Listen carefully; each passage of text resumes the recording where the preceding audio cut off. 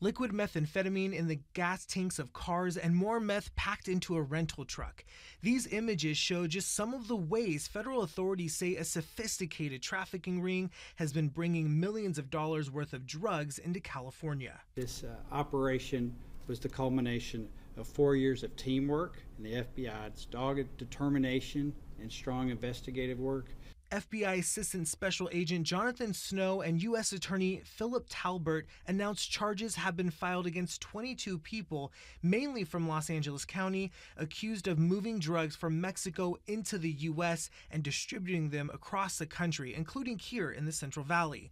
Investigators say the suspects have also stuffed meth, cocaine, and fentanyl into portable projectors and batteries and smuggled them under the guise of legitimate transportation businesses. Once the drugs were inside the United States, members of the organization received and stored them in stash houses and then packaged and transferred or delivered them for further distribution in California and to other states across the country. In total, Operation Toxic Waste led to the seizure of nearly 13,000 pounds of methamphetamine and over 50 pounds of fentanyl mixture, along with cocaine, heroin, and 35 firearms.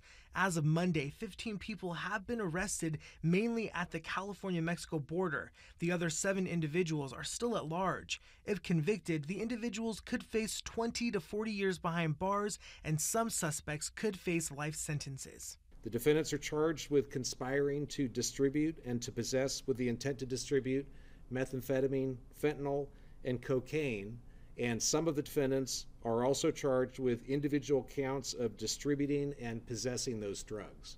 More than 200 law enforcement agents were involved in sweeping the drugs off the streets. As the investigation continues, Talbert wants people in the Central Valley to be aware of how dangerous the drugs can be. Fentanyl now accounts for about 2/3 of the over 100,000 annual overdose deaths in the United States. It can kill in very small amounts. Only 2 milligrams of fentanyl is a potentially lethal dose. In Fresno, Vince Ibarra, ABC 30 Action News.